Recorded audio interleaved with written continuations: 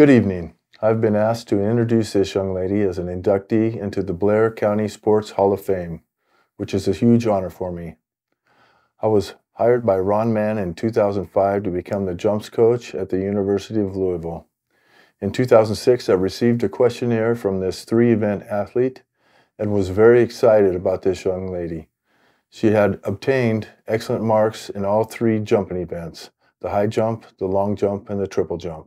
She was the Big East Conference champion in the high jump 3 times and 2 times indoors with the best of 5'11 and a half. She was Big East champion in the long jump with the best of 20 feet 5 inches. She was Big East champion in the triple jump with the best of 41.6. She won the Drake relays. She won the NCAA East Regional Championships. She finished 5th at the NCAA Championships with a PR of 6 feet and a quarter inch. She had an amazing career as a Cardinal. She was the leader of the team for 5 years there. We won the team championship 4 times with her producing a women's high of 112 points. This is an absolutely amazing figure.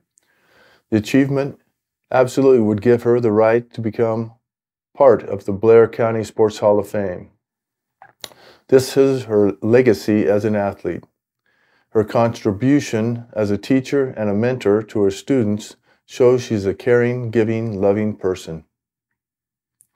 It is my pleasure to introduce Rachel Gehret for induction into the Blair County Sports Hall of Fame.